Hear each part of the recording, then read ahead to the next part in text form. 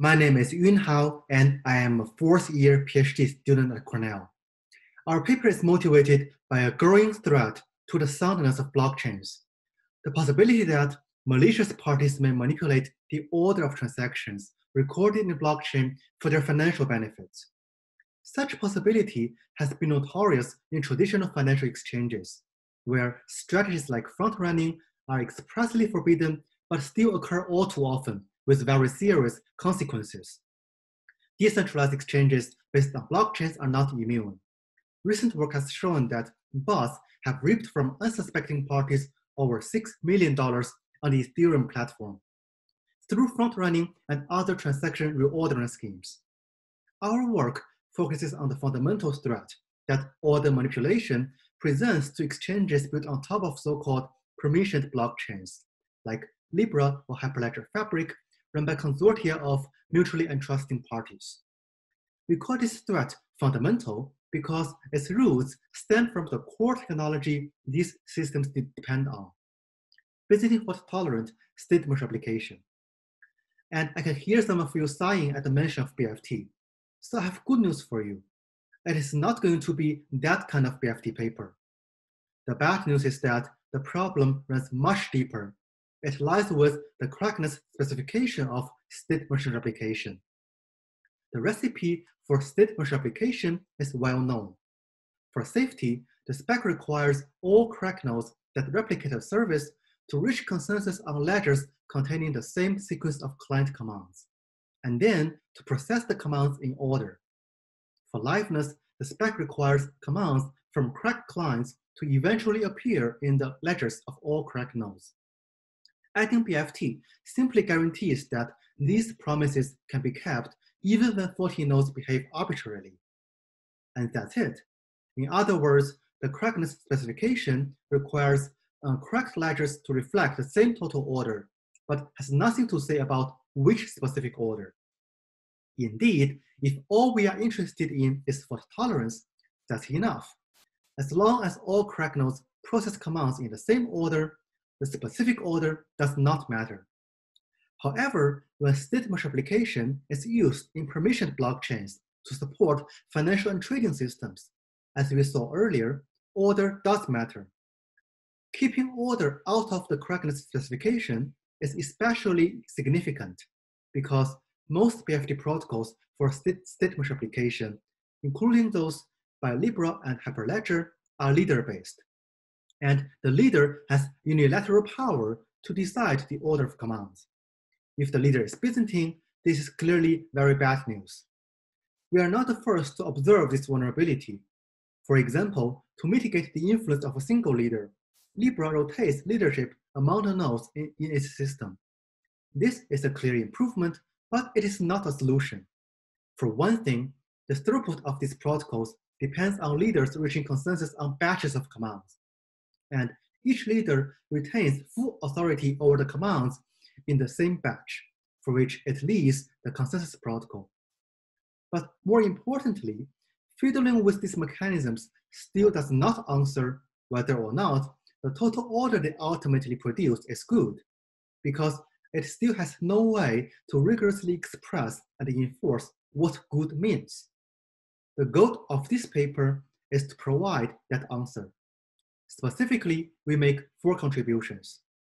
First, we expand the correctness specification of state measure application so that it can express rigorous requirements on the total order it produces.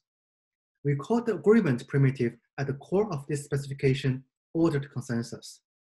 Second, we explore the degree to which it is possible to curb the influence of Byzantine nodes on the final total ordering.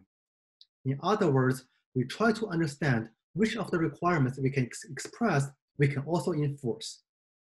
Third, we introduce a new architecture for state measure application that supports ordered consensus through 2 separate modules. One that produces a valid relative order of commands, and another that ensures all correct nodes achieve consensus on a growing prefix of that valid order. And finally, we design, implement, and evaluate Pompe to demonstrate that systems based on ordered consensus achieve performance competitive with state-of-the-art implementations, which don't offer ordering guarantees. Our first contribution, Byzantine ordered consensus, generalizes Byzantine state machine application. Nodes associate an ordering indicator with the commands that is being proposed. Through ordering indicators, nodes can express their preference about how different commands should be ordered. For example, a crack node may prefer to order command 1 before command 2 because it became aware of command 1 before command 2. In this example, because different crack nodes may receive commands in different order, they may end up with different preferences. Ordered consensus uses these preferences as input to determine which outputs, that is, which totally ordered sequences of commands, are valid. For example, if all crack nodes are unanimous in preferring to order command 1 before command 2, then we may want the output sequence to show command 1 preceding command 2. Unfortunately, this seemingly very natural requirement is impossible to enforce in the presence of Byzantine nodes.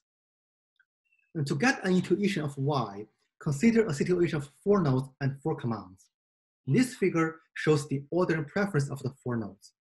Notice that node 1, node 3, and node 4 all prefer to order command 1 before command 2, so that if node 2 is Byzantine, the protocol should order command 1 before command 2 if it satisfies ordering unanimity.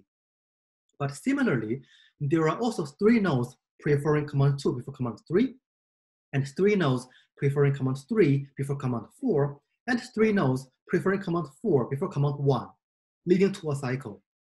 Since the protocol cannot distinguish which node is Byzantine, it cannot determine which output order should be enforced. This scenario, also called a Condorcet cycle, is a well-known cause of impossibility results in social choice theory. But that doesn't make it any less disappointing. Indeed, it motivated us to pursue our second contribution. We explored the degree to which Byzantine nodes can influence the output sequence. Here, the good news are that it is possible to prevent Byzantine nodes from solely determining the final total order, whether through the dictatorship of a single Byzantine leader or through a Byzantine oligarchy, which we define precisely in our paper. Unfortunately, though, we proved that it is impossible to completely eliminate the influence of Byzantine nodes. The reason is that, since in general, it is impossible to distinguish a priori between crack nodes and Byzantine nodes, there is a fundamental tension between giving every crack node a voice in determining the final order and completely removing Byzantine influence. The rigorous proof of this impossibility result can be found in our paper. Fortunately, it remains very much possible to specify useful and natural ordering guarantees that can be enforced. In particular, our paper defines a guarantee we call order linearizability. In order linearizability, a node expresses its ordering preference for a command by assigning a timestamp to it. Informally, order linearizability says that if the highest timestamp from crack nodes for command 1 is lower than the lowest timestamp from cracked nodes for command 2, then the ledger is guaranteed to order command 1 before command 2. Ordering linearizability is a natural extension of linearizability. It guarantees that commands will be linearized in some instant within the range of timestamps assigned by crack nodes. So in this figure, order linearizability guarantees that command 1 will be linearized somewhere in the green interval before command 2.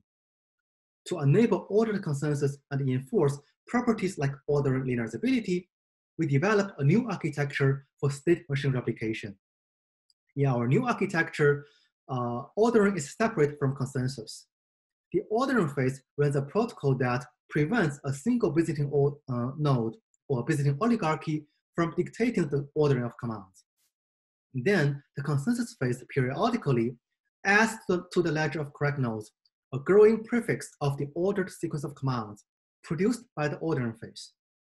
Note that because the consensus phase has no longer control over ordering, our new architecture is agnostic about the mechanism used to achieve consensus. In particular, it becomes possible to use leader-based protocols to drive consensus and reap the performance benefit of batching, without worrying about order manipulation. We implement this new architecture in our system Pompe. We leverage our new modular architecture to build two variants of Pompe. Both use the same ordering phase to guarantee ordering linearizability. What changes is the state-of-the-art protocol used in the consensus phase. One variant extends hot stuff, the protocol in the Libra blockchain, while the other extends VMware Concord. So how does the ordering phase guarantee ordering linearizability? Note that its definition relies on timestamps from correct nodes, but one cannot distinguish between these timestamps from other timestamps given by Byzantine nodes. The high-level idea is actually pretty simple. Assume 3 f+1 nodes, f Byzantine. For each command, collect any 2 f+1 timestamps, possibly including timestamps from Byzantine nodes, and pick the median. As shown in this picture, the median of any 2 f+1 timestamps for command 1 must be both upper bound and lower bound by the solid green region below, which shows the distribution of timestamps from correct nodes. Because at most f out of the 2 f+1 timestamps we have collected are coming from Byzantine nodes. Similarly, the median of any 2 f+1 timestamps for command 2 must be both upper bound and lower bound by the solid yellow region below. Thus, ordering linearizability can be satisfied by assigning to each command the median timestamp from any quorum of 2 f+1 timestamps. And the ordering phase needs to lock these median timestamps. As shown in this figure, the proposer of a command first collects timestamps from any 2 f+1 nodes, as we saw earlier. And then it uses another round trip to write the median timestamp to another quorum of 2 f+1 nodes. After this second round trip succeeds, the command and its order have been locked in the ledger, meaning that the command is guaranteed to appear in the ledger and that its order will be determined by the command's median timestamp. One interesting side effect of this protocol is that by the end of the second round trip, the command's proposer learns two very useful things before consensus even starts. First, the command is now guaranteed to appear in the ledger. And second, how the command will be ordered in the ledger with respect to other commands whose timestamp is known. Applications that can leverage this information can experience a lower end-to-end latency with Pompe than with traditional state machine replication protocols. After this two round-trip ordering phase, Pompe's consensus phase commits to the output ledger growing prefixes of the total order produced by the ordering phase. Specifically, it associates with each consensus slot in the ledger a time interval. Each slot holds a batch of commands. For a given batch, all commands in the batch have a median timestamp that falls into this corresponding time interval. Once consensus is reached on a batch, the commands in the batch are then ordered in the ledger according to their respective timestamp. The protocol proceeds as follows. After a time interval elapsed, the consensus protocol first waits a little longer, enough for commands that should appear in this interval to be locked by the ordering phase. And then it collects newly locked commands together with their timestamps and use any standard state machine application protocol to add these commands to the ledger and order them by their timestamps. For example, in our experiments, the consensus phase in Pompe batches every 500 milliseconds, so that there can be a consensus slot associating with time interval 10 seconds to 10.5 seconds, and the next consensus slot associating with interval 10.5 seconds to 11 seconds. The consensus protocol that Pompe reuses may adopt different leaders for these slots, and some of the leaders can be Byzantine.